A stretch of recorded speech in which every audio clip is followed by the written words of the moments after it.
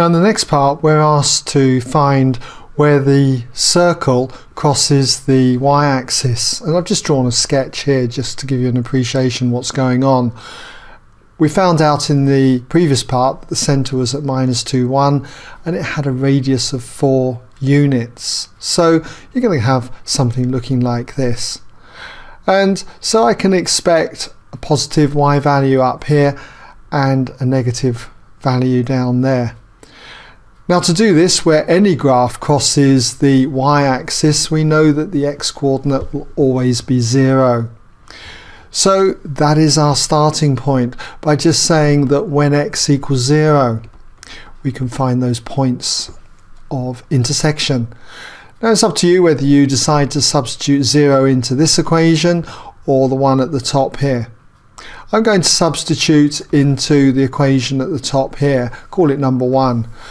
So when x equals 0, we'll just say sub in 1, okay, sub in number 1, and what we have is that the first term obviously goes, and we're left with y squared, and then the 4x goes, 4 times 0 is 0, minus 2y, and then minus 11 equals 0.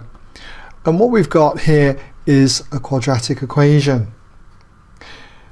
Now the question said give your answers as simplified surds, which is a bit of a clue actually that this is not going to factorise, that we're going to need to use the quadratic formula. So remember the quadratic formula then, if we've got a quadratic equation, normally it's in the form ax squared plus bx plus c equals 0, but in this case it's in terms of y, so we can say that we've got a quadratic equation ay squared plus by plus c equals 0. And we should know that the solution of this would be y equals minus b plus or minus then square root of b squared minus 4ac all divided by 2a.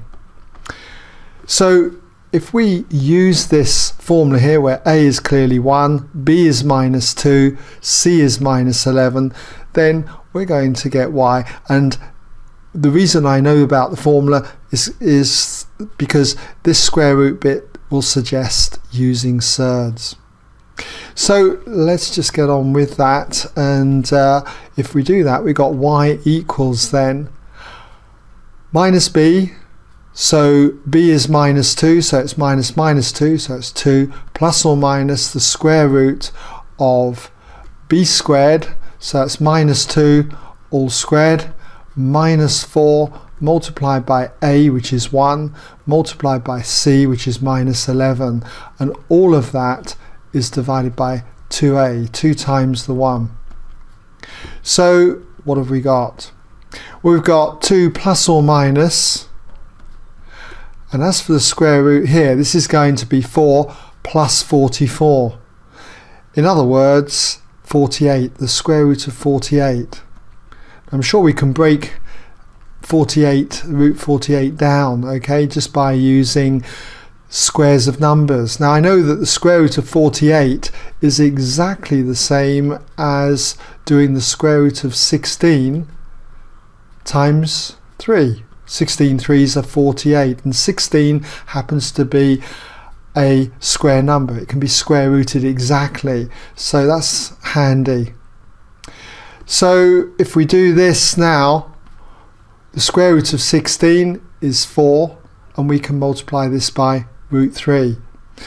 Basic rule of surds, so if you want to know about that kind of rule, just look on my website under surds, the tutorials on that, and you'll be able to see that.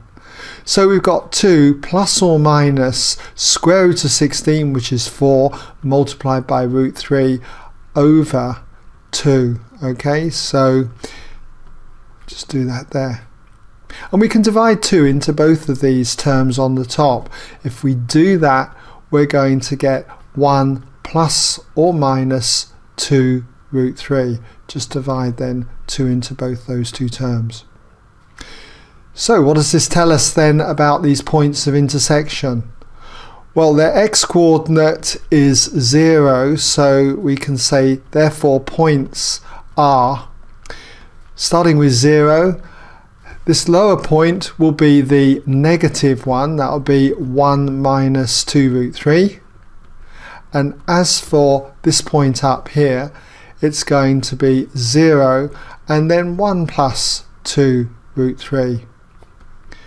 Okay, so hope you've been able to follow that, and that brings us to the end then of this question.